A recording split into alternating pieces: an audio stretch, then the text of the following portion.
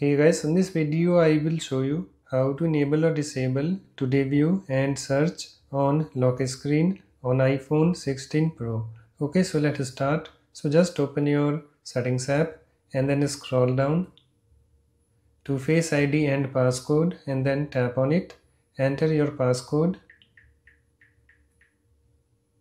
and on the screen scroll down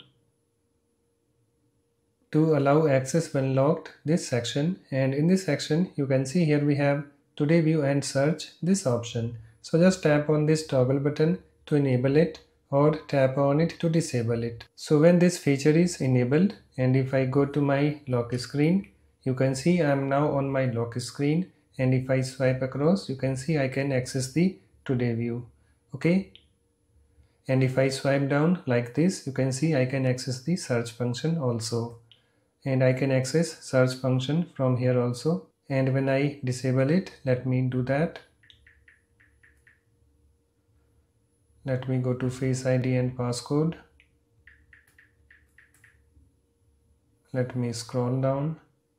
Let me disable it. Let me go to my lock screen, and if I swipe across you can see nothing is happening, and if I swipe down you can see nothing is happening. Okay, so it's now disabled. So just select the option that you want. So I want to enable this feature. Okay, so let me enable it. You can see it's now enabled.